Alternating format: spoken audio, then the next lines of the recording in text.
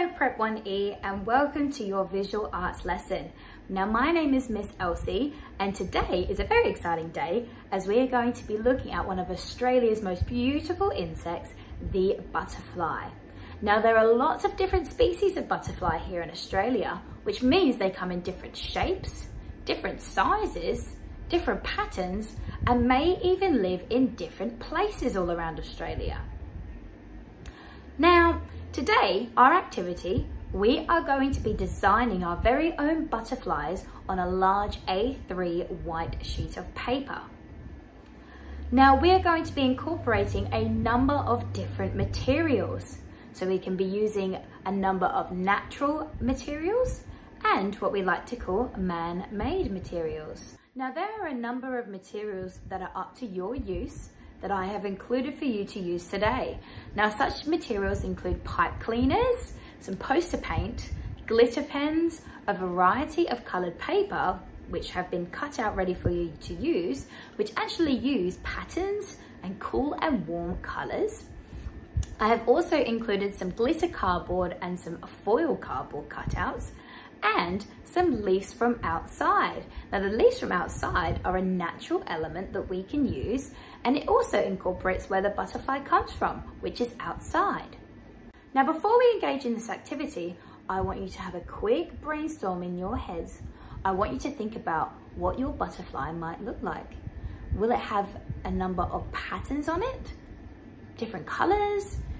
Are the wings going to be different shapes and different sizes? Where does your butterfly live? Is your butterfly shining with light and bright colors because it's out in the sun, or is it in the shade using cool colors? Now you might like to also think about how the butterfly makes you feel. Might this have an impact on which colors and which materials you'd like to use? Does the butterfly make you happy? Maybe we could think about some yellow and some warm colors. Or if butterflies make you scared, you might like to think about cool colors using your emotions. There is no right or wrong way to design your butterfly.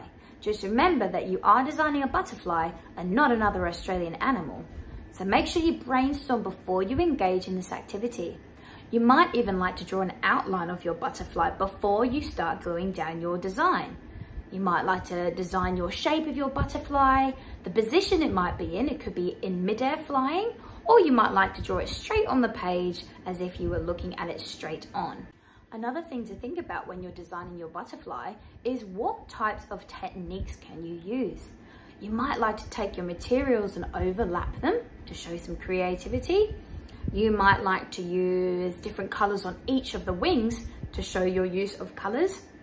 You might like to use just one side of a certain material and another side of certain material, or use different materials throughout. You might even like to have your outline of your butterfly just to make sure you stay within the shape that you want. Now there is no right or wrong way to make your butterfly. Remember that. It is up to your imagination and your creativity, as long as you make sure you are visualizing and trying to design an Australian butterfly.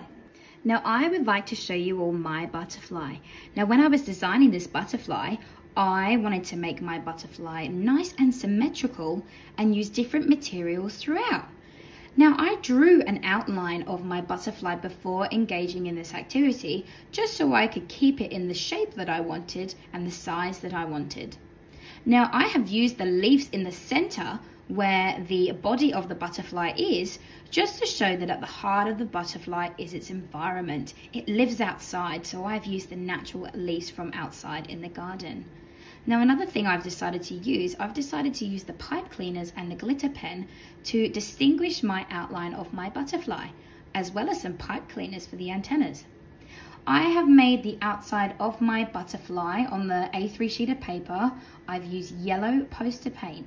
Now the reason why I've used yellow poster paint is because butterflies make me happy and they live in the sunshine, and I resonate the color yellow with happiness and sunshine.